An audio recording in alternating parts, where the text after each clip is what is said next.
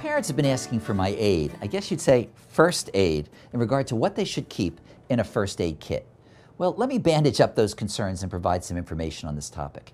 Each year, emergency departments see more than 9 million minor injuries, and many of these can be handled at home, assuming a first aid kit exists at home, as well as in the car to deal with the problem.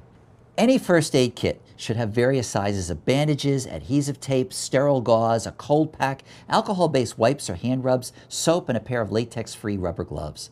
A family will also want to have ibuprofen, acetaminophen, and antihistamine for allergies or itchy insect bites, as well as hydrocortisone ointment and perhaps some calamine lotion for poison ivy and other itchy skin rashes. An EpiPen is essential for those who are predisposed to having a severe allergic reaction to particular foods or insects. Finally, a thermometer, scissors, tweezers, and a flashlight can be helpful as well. Besides what's in the kit, there should be a list of emergency numbers on hand inside or near the kit so one can easily reach the police, fire department, and healthcare professionals for any and all family members.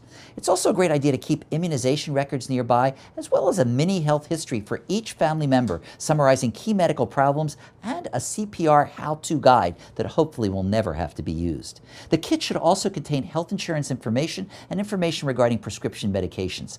Families should replace whatever they use in the kit and check it every few months for expired medications. You can certainly find first aid kits at the Red Cross or in some stores, or you can talk to your healthcare professional and make the kit up yourself.